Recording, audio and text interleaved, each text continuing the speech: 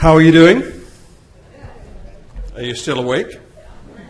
I'll ask again. How are you doing? There we go. My name is Stephen Andrew. For those of you who do not know me, I am a reporter and television anchor for CTV News on Vancouver Island. And I also host a radio talk show on CFAX 1070. Have you had a chance to read the article in the paper yet? That's good. I started telling my story many years ago because I felt it was important that, as a patient, I ask people on a daily basis to tell me their stories to make change in life. And this is one thing that I am going to continue to do for as long as I possibly can. And I have a little secret to share with you today. I have found a cure to kidney cancer. When the applause dies down, I'll tell you what it is. I know you're thinking, Stephen, how can you be such a genius? Well, I hear that all the time, actually. People say, you are such a know-it-all. And I'm an optimist, so I look on the good side of that, as you will find. Now, I discovered this just before the news in 2006 in November. I have this routine. I went to the washroom. And I'm standing there urinating in the urinal, and I thought, that's weird, someone's left something in the urinal. And I looked down, and it looked like this black thing. I couldn't tell. I thought, well, why would someone put that in the urinal? And then I continued urinating. Now, if you can imagine, at that point, I'm like this. If anybody had walked in at that point, they would have said, Stephen, why is your head buried in the urinal? There's something there. So I continue urinating, and then I discover that it's coming from me. And I thought, uh-oh, problem. So I immediately went and talked to Dr. Google, who is a very brilliant individual, by the way, I must say. I mean, any question you ask Dr. Google, you will get 100 answers. Most of them range from here to the other end. And I love Dr. Google because over the years, I mean, I've spoken to him many times. He also hands out free medical degrees as well as my doctors tell me on a frequent basis, but that's okay. And it said it could either just be a burst blood vessel or we could be all the way up to cancer. So then I went on this journey. I immediately called my partner and said, this is what's happened, call the doctor. I called the doctor said, any pain? I said, none whatsoever. Oh, should be fine then. But do come in and check next week. So I went in and checked. They scheduled me to see a urologist and also scheduled me for a ultrasound. Now, when I went to see the urologist, anyone had that wonderful job? Excuse all the urologists in the rooms right now. They do this thing called a cystoscopy. Anyone had that? Hands up? Oh, you're going to love this story then. They want to look in your bladder to see if you have any nodules, because it could be bladder cancer. Now, some smart aleck years ago came up with the idea that they were going to do this by taking a long pole, and I'm not kidding, it's this big. Now, men, I know that we tend to over-exaggerate sometimes about the length of you-know-what. But really, I mean, this is what I would call optimistic. And what they do with this long pole, on the end of it, they put a camera. And someone sadistic years ago must have thought to themselves, okay, now, what would be the most embarrassing, painful experience that would cause psychological distress to the patient? We could possibly come in. I know. We'll go in through the penis. So they took this, and he tells me I'm going to do this. Now, because I've already spoken to Dr. Google the day before about a cystoscopy, I know what they're going to do. So first of all, they put freezing in the end of the penis because they want to save you some modicum of embarrassment. And then they leave the room. Now, this gives you time to think.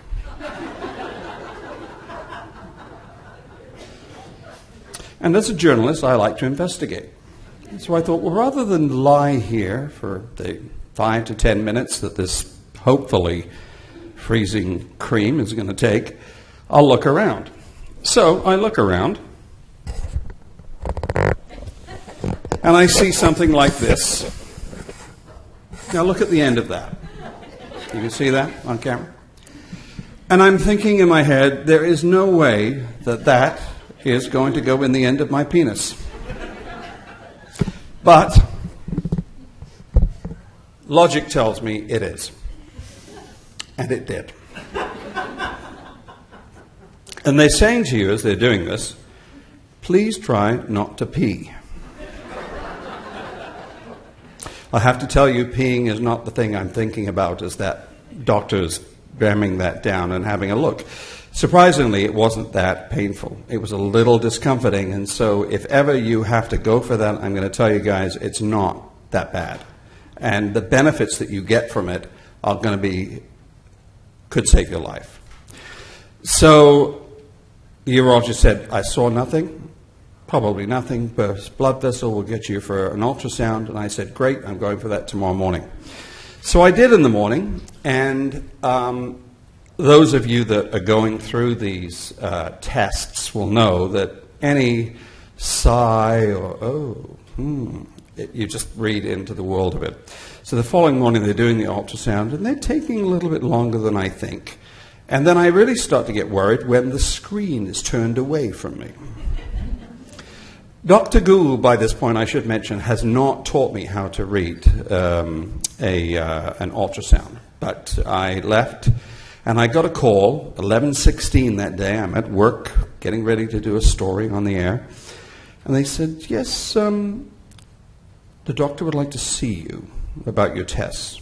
And I'm thinking, this is not good. So they said, we're thinking 2 o'clock. I said, no, I'll come now, thank you. And the lady on the other end was very shocked, and she said, oh, okay. So I went over and discovered that I had a tumor in my kidney. Now, I have to tell you, I wasn't upset. For some strange reason, I guess I prepared myself for this, and so I said, what are we going to do? We're going to take it out. At that time, they determined the tumor was between 8 and 9 centimeters in the right kidney. And then I was scheduled for a CT and some blood work. When the results of that came back, they determined that the tumor was actually now growing, and it was about 14 centimeters. The other problem we had was a blood test that came back that indicated that my ALK-Phos level, and you've probably seen this when it comes back, had risen. I said, what does that mean? I've since learned that it could mean something or nothing. The theory was that it may have metastasized into my bone, and they also had seen a lump in my lung.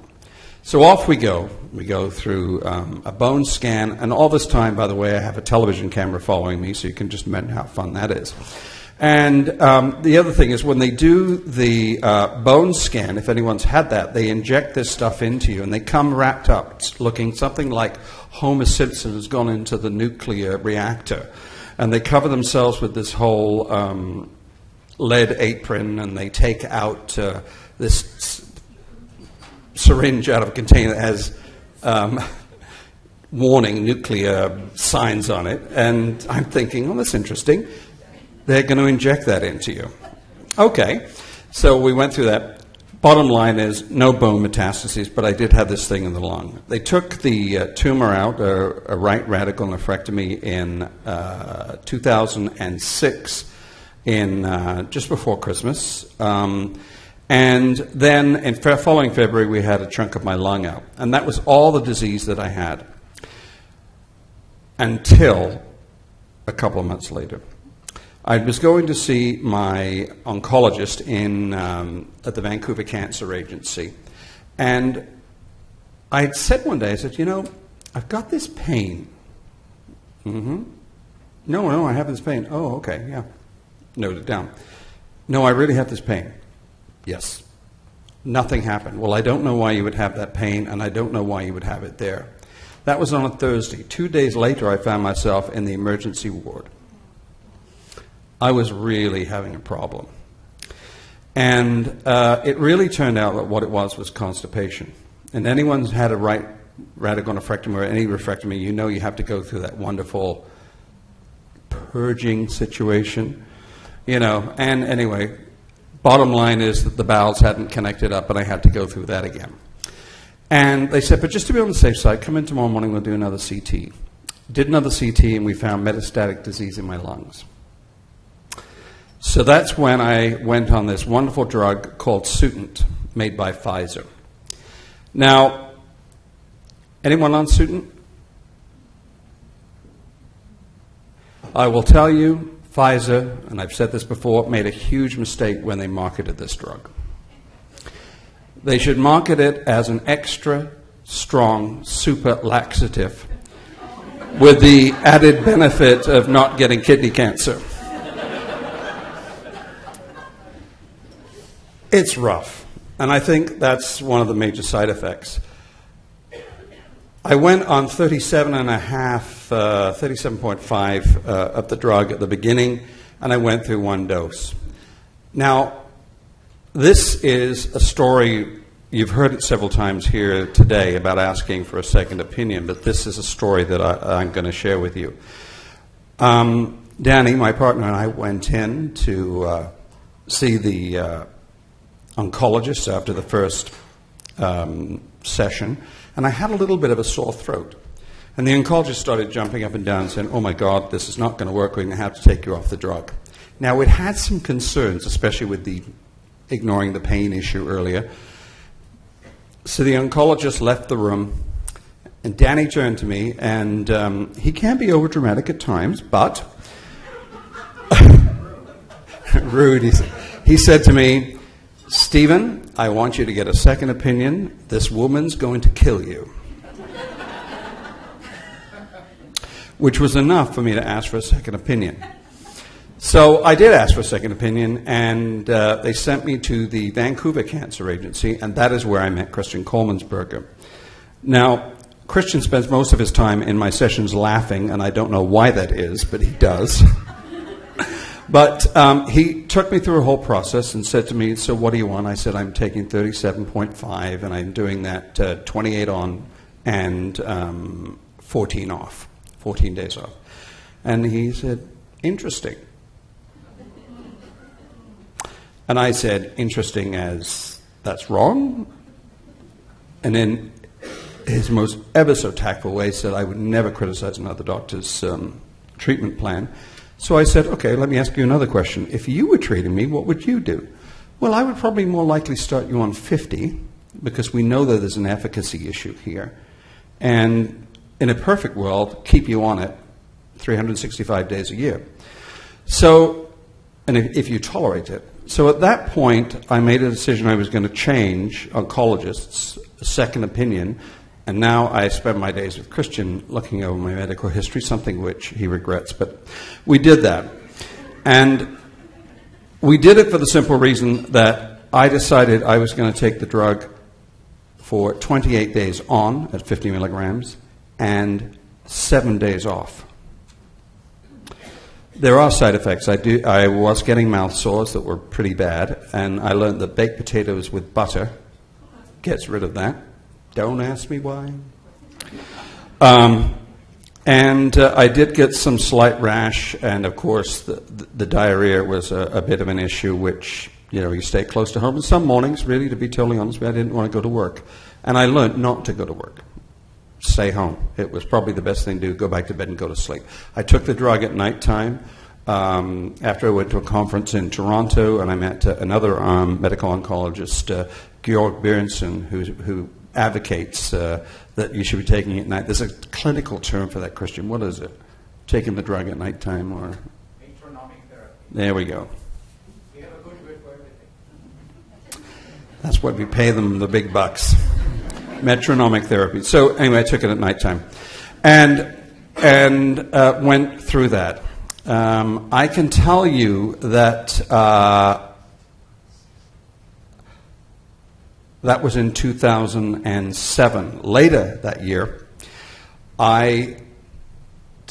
we were having our wedding reception a year after we got married, by the way, but had a wedding reception, and I was asking people not to hug me because I had pain, back pain, really bad back pain. And we found that I had a lesion on my T11. The first step on that was to do regular radiation.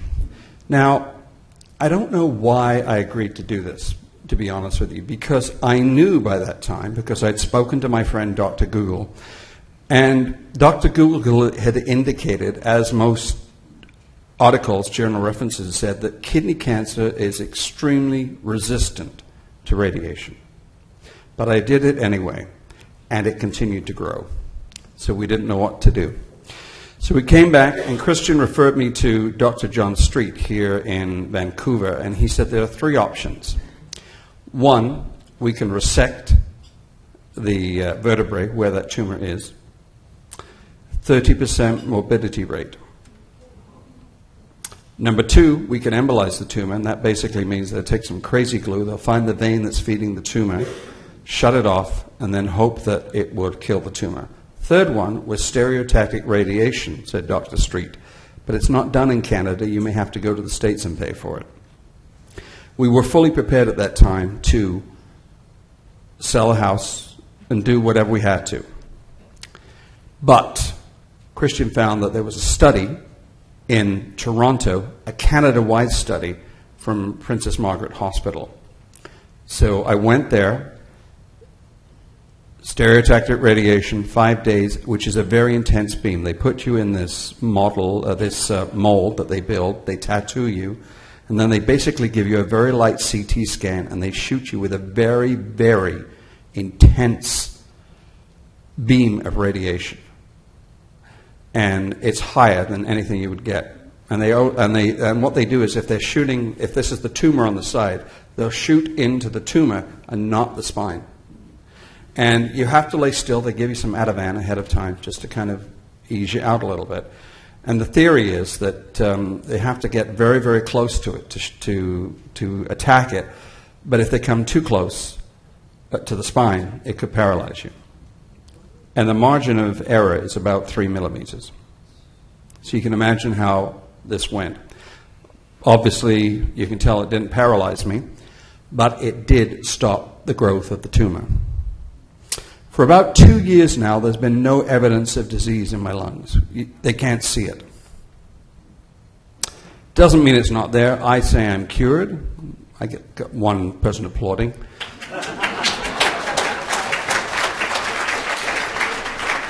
But it's sufficient. And the thing I can share with you now, I have really not been taking the drug since July of last year. Still no evidence of disease. But I'm a realist. I know it can come back. We talked today a little bit about... How was that with being honest to your doctor? Yeah. He just learnt that. Well, I said I couldn't remember when, but it was a couple of months ago. Yeah, so I wasn't totally dishonest. The thing, this morning you heard about removing negative vampires from your life. I'll tell you a couple of very brief stories about that.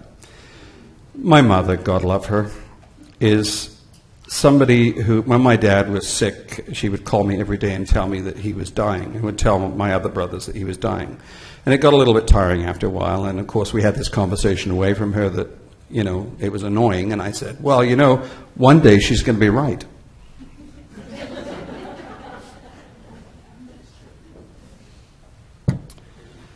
So when this first happened, I did an article with the Times columnist, and they talked about it. And my brother called me up, unbeknownst to me. It's amazing how people talk behind your back when you have a disease. They don't want to confront you. And he said, my brother loves soccer and spends 98% of his life in soccer shorts and a soccer shirt. And he teaches school in Toronto.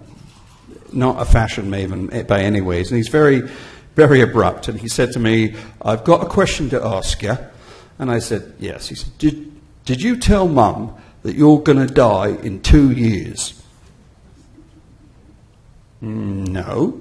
Well, she says you are.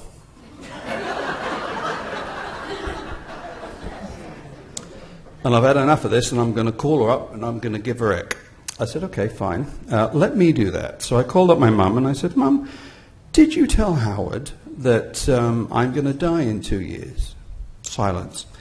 Well, yes, I did.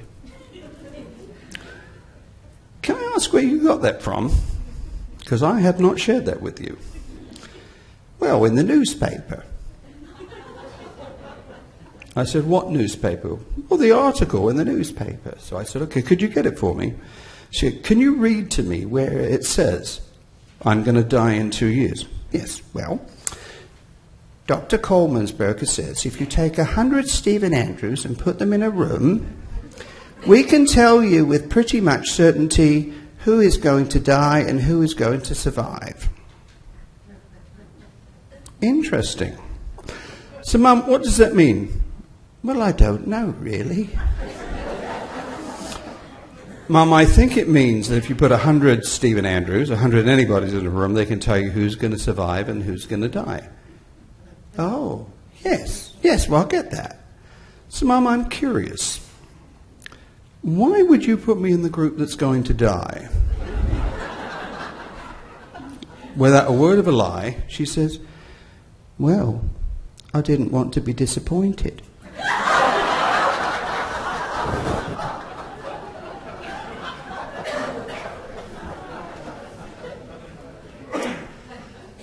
The funny thing is, I actually understood what she meant. She didn't want to set herself up for disappointment that I wasn't going to survive. The thing is, and she has told me many times since then, she doesn't know how I do it, how I survive, how I live with this. I will tell you, it could be attitude. It could be the ability of the fact that I advocate for myself like no other. I am informed. I have a great support network. I have a great oncologist. I have a relationship. I'm not afraid to ask questions. I know sometimes they're difficult, but you will get an answer. And I think you have to advocate for yourself. We've talked about this many, many times. And to put it bluntly, all oncologists are not created equal. All urologists are not created equal. And I don't wish to offend any oncologists in the room, but I will tell you that there are some people that will look at you a little strange if you ask for a second opinion. But think about this. They're not the one, after you've been given information that you're going to die in 11 months, that really, I would say, are going to care. How many, can I have hands up in the room, how many people have actually been given a prognosis that, you know, whether their survival is 2 months, 3 months, 6 months, 7 months, or whatever? Can I see a show of hands? Well, do yourselves a favor. Go get a lottery form and give it to the oncologist and say, would you please pick out the winning numbers? Because they have as much chance of predicting that as they do of telling you when you're going to die. I can tell you that. They can tell you pretty much certainty at an advanced stage of disease what's going on. But, again, get yourself a second opinion. Ask the questions if there are clinical trials. A couple of things that I do a little bit different than perhaps most. I go for acupuncture every single week. I think that that has helped me to ward off the effects of the suitant. That when I had an upset stomach, I never got sore feet. I did get the sore mouth thing, as I've told you, but I think it helped me to balance me and create enough of a resistance to what was going on that I could survive that 50 milligrams on and then the 7 days off. So I recommend that for anybody. I'm going to get into trouble for saying this, but if anyone says do radiation, ask them about stereotactic radiation. It is available now in British Columbia. Am I correct? It is. And I'm going to put you on the spot because this is a question that wasn't asked of you. Would you advise regular radiation or stereotactic radiation? No, I would prefer stereotactic radiation, depending on the situation, because not every radiation can be replaced with stereotactic radiation. It's a very sophisticated technique which is suitable for very localized processes. So in Stephen's case, there was one spot in his spine which was very well circumscribed. It was an ideal case for something like that. They can radiate at a very high dose in a very circumscript area. But it's not for every situation. Now, the people here in Vancouver who have that technique available are very experienced, so you can always ask and get an opinion. That's not the issue. But it may not be the best thing for each situation. But you can ask. I have 5 minutes more to entertain you, regale you with mother stories, but I'll move on. What I also will say, very key thing that we learned, and this is about having access to surgery. When I went to my thoracic surgeon, we learned very quickly, by the way, to get a copy of medical records. They are accessible. In British Columbia, you just have to go to the Freedom of Information office at the BC Cancer Agency. You can ask for your entire file. They will give it to you. They will write, what records do you want? Get them all. But don't tell them I sent you, because they'll hate me for that. And then we started walking around with these in a binder. When I went for my surgery here, and I also had an x-ray about it, and I learned that one doctor may not be aware of another blood work that had been done or another evaluation report or whatever. So I go into my thoracic surgeon, the guy that took out the chunk of my lung, and I'm chatting up his receptionist. They can give you tons of information. He was late. And I said, when does he do surgery? Oh, he does them on Tuesdays and Thursdays. Does he have any time? Yes, he does, actually. He's got time in 3 weeks' time here. I said, thank you. So I sat down with him, and he began to put blocks up. Well, if there's one spot, I'm sure there's many others. He's umming and ahhing. And he said, but I need an x-ray. Here's the x-ray. Well, I'd need blood work. Here's the blood work. And he starts looking at me. He said, but there's one spot. I'm sure there's others. And I said, but we can't see them, so let's assume there's only one. And he goes, well, I don't know when I can fit you in. And I said, your receptionist says you can do me in 3 weeks' time. He walked out, came back and said, actually, I can do you sooner. I'm, to this day, not sure he would have done it. I think he would have done the let's wait and see approach to see what was going to happen. So get your records and be a strong advocate. Participate in studies, absolutely. I also need to tell you about something that I haven't heard anybody mention. And this is a key thing. I think Christian's going to stand up and give me his own standing ovation for this. But if you are having a tumor removed, any part of the tumor removed, if it's going to happen, ask your surgeon, your urologist, your oncologist, to see if you can donate the tissue from your tumor to a tissue repository bank. Very important. It costs you nothing. You have to sign a form, but this tissue will go a long way to advancing kidney cancer research down the road. And it's one of the number one things that came out. So you ask, because urologists will not always ask you that question.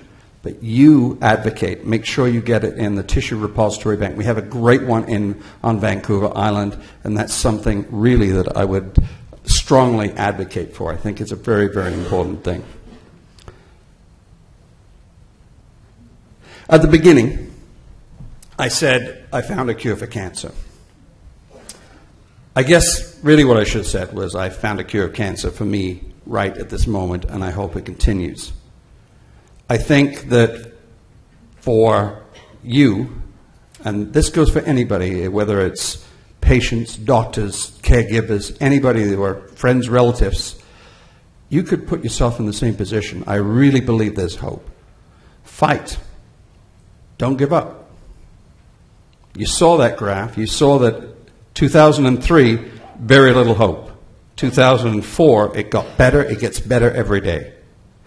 Organizations like Kidney Cancer Canada have advanced that. You have no idea how the advocacy work that we do as patients and friends and relatives and the medical teams really advance how we have got to where we are today. One final story I will leave you with. Pfizer, when they began, Christian referred to it earlier on today, that it came online in, when was it available, 2005 to you? The study, 2005. And so it was 2007 that the drug actually became available and British Columbia would pay for it. And I'm not bragging, but I'll tell you a story. I was fully aware of this drug coming off a study phase, and they were giving it compassionately to patients with kidney cancer. And what I had learned, the only way that you would get it after the study was going to be was ending with Pfizer, if you didn't have money, if you didn't have a health care plan, there was no way for you to get it. Basically, if you got kidney cancer after the end of this study and you weren't in the study, you were going to die. Bottom line. So I asked George Abbott, the health minister at the time, to come on my radio show and talk to me. Mr. Abbott did not come on prepared. And I hounded him like a dog. And I said to him, so, health minister, basically what you're telling me is if a friend of mine gets kidney cancer in 4 weeks' time and they don't have the money to pay for it, they're going to die. He didn't know what to say. So to get out of it, he said, Stephen, all I can tell you is if the BC Cancer Agency tells me that it's a drug that we need, we'll find a way to pay for it. The noose was tightened around his neck at that point. And they were listening over here at the BC Cancer Agency, and I don't know how quickly the letter went out to tell him that they needed it, but clearly it saved many lives. You can do the same thing. Please support the organization. I credit Kidney Cancer Canada, Christian, my partner, and every person in the medical team that's helped me for living here today and being able to come and talk to you and share my story. November 2006, peeing in a urinal, discovering a blood clot. Today, talking to you, no evidence of disease. Thank you.